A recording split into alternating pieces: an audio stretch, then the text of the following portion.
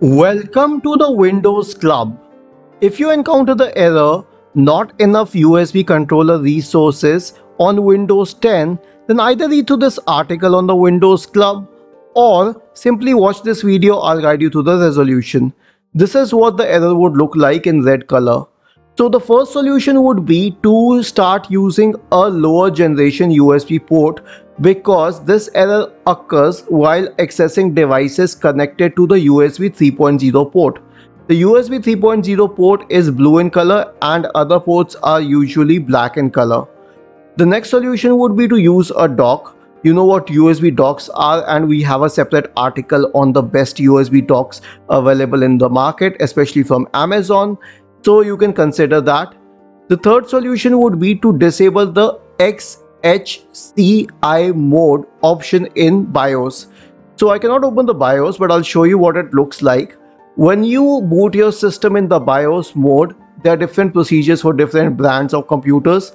Then in the advanced section, you'll find something called as xHCI pre-boot mode, and it might be set at auto. Please change it to disable this mode. If this does not help either, then you can consider reinstalling or at least updating the USB drivers. So press the Windows key and the R button to open the run window. Type the command dev mgmt.msc and hit enter to open the device manager window. Now the last option must be Universal Serial Bus Controllers.